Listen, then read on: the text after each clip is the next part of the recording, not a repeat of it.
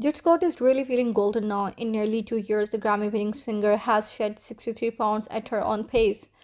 I would walk 9 steps and be out of the breath. Remains 5'6" in the new issues of the US Weekly out now. Scott, The Light of the Sun, debuted a #1 on the Billboard 200 this week, weighed 263 pounds, pre-slimmed down, but I'll never be stick figure.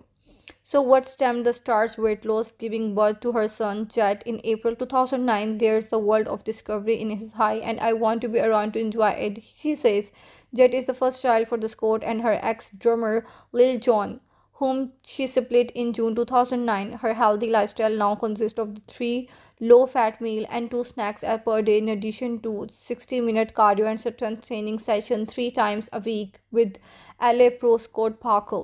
We have fun, she says, about their routine of kickboxing, boxing, and favorite biking outdoor, which she brings Jet along for.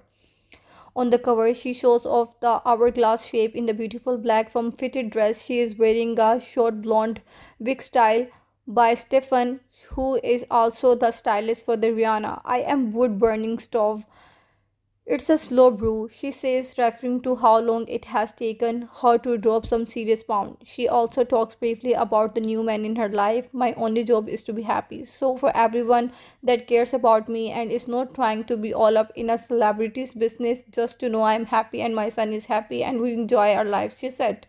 Scott can, Scott can currently be seen in the film Get On Up, about the life and the music career of the late James Brown's second wife, Didi, who was known to be physically abused by him. Scott says we had approached it very amicably. The family is definitely involved in this, and we didn't want this to be the highlight of his existence. There is so much more to this man, and we then approached this particular scene where there was some spousal abuse, and we are very careful about it because we don't want it to taint this man's image or his legacy.